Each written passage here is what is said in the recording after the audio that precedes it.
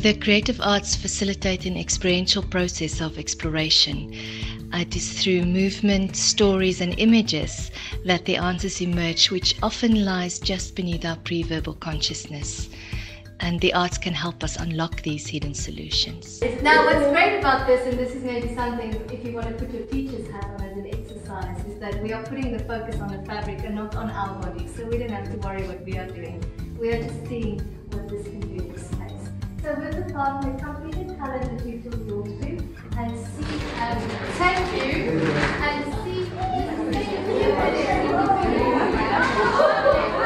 we are seeing the group dynamics, we are seeing it for ourselves, and we haven't sat down and just spoken about it as in a lecture. We are taking our bodies there so we can feel, like Amy asked, what does it feel like? So we can feel what it feels like.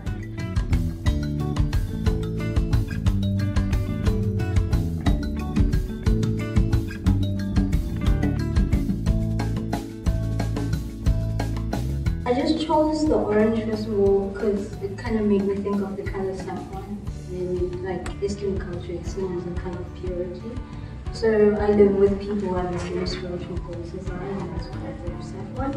And here we have a little soldier man. And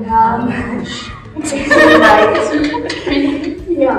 So like I chose this soldier because I really do feel like I'm in a battle. Like not just at work, mostly at work. But like at home, just like trying to merge these two worlds. And yeah, sometimes it's like, I think I've told a few people that I feel like I'm a dictator sometimes at work, so that's why I chose to be the soldier man. But eventually, all the soldiers have a common purpose, and the aim is to go home victorious. So that is that.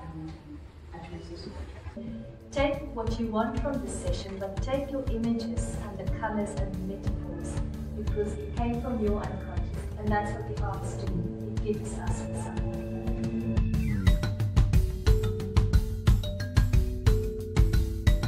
Dit het net weer vir my kom wys presies waaraan ek moet vashou. So hoe kan ek dit nou sê? Soms vergeet 'n mens wat die moeite werd is om aan vas te hou.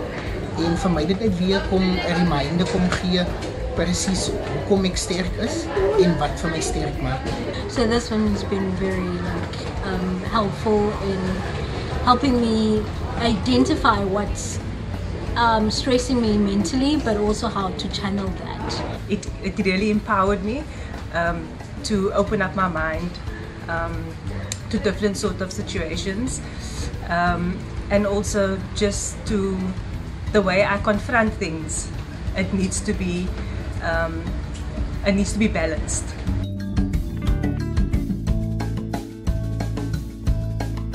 The mind-body connection is a thing, and some people might not realize that, but stress actually makes us sick.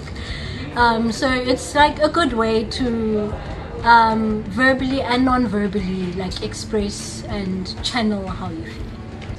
Because it reminds you of who you are and who you need to be, and to not let stress get the better of you, basically.